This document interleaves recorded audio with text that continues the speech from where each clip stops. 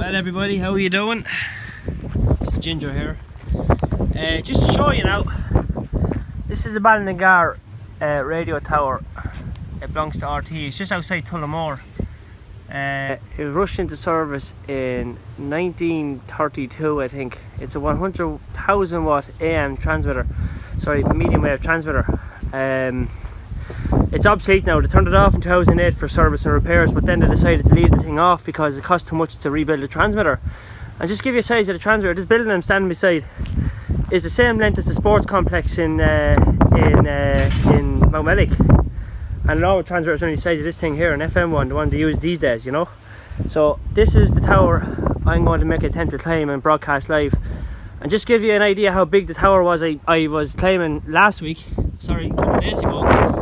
The first guide wire, okay, the second guide wire, and the third one. That's the top of the tower that's down with Mellick Bog.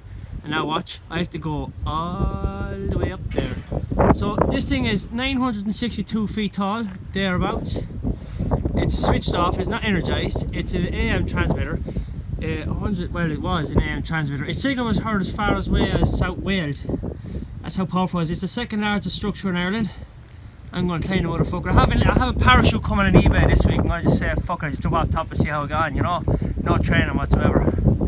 No, I'm not going to really do that, it's just stupid. I'm going to climb it anyway. It's an internal ladder, it has closets every 40 feet or so. I'm going to be using a harness. I'm going to bring somebody with me that has a pair of balls. And we're going to go live.